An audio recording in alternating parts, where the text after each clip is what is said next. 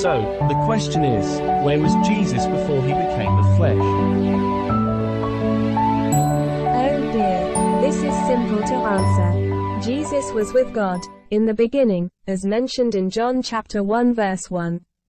If Jesus was with God, you said it, that means, Jesus is also God.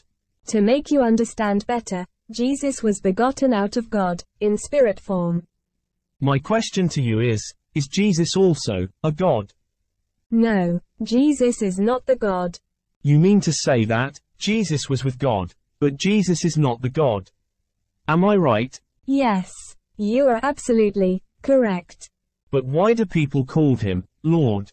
Oh, don't you worry about the Lord thing. It's just a generic name, to mean Sir or Master. So, it is basically Sir or Master or Teacher. Am I right? Yes, you are right.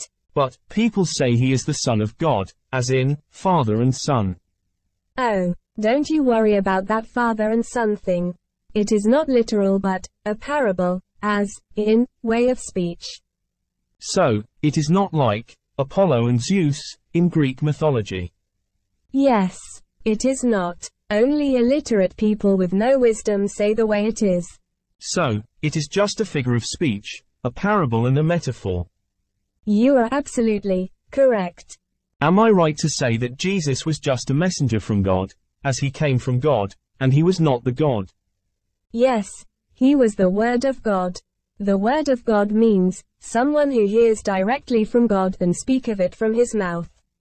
So no wonder he said in John chapter 5 verse 30 that he can do nothing by himself but whatsoever he hears, he will tell the people. Yes, he also confessed that he was the messenger sent by the only true God in John chapter 17 verse 3. Oh, now that I know why he said, "My Father is greater than I." Jesus told him to worship the Father as in John chapter 4 verse 23.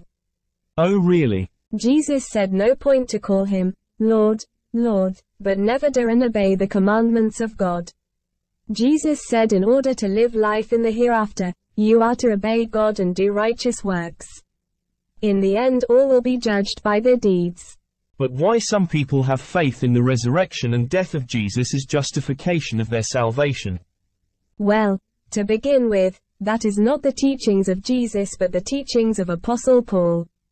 To begin with, Apostle Paul was not one of the 12 disciples of Jesus. So who was Apostle Paul? And how he became an apostle? No one appointed Paul as an apostle. He self-declared as an apostle. He never learned from any of the disciples. Even Peter said he was not mentally stable. He used to slaughter Jesus' followers. That is interesting. But how can we prove Paul is a false prophet or apostle? Paul's teachings are contrary to Jesus' teachings. For example, Jesus preaches repentance as the way to God. But Paul preaches the atonement of sins as the way to God. What other pivotal proof to show him to be the liar?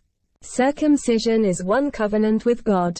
Paul preaches circumcision of the hearts instead of the flesh as commanded to Abraham and Ishmael. So the followers of Jesus must be circumcised as commanded to Abraham and Ishmael. Even Jesus was circumcised on the 8th day. Jesus said an animal is better than an uncircumcised man. Wow, that's too much. Paradise is not cheap. You can't gain entry without works.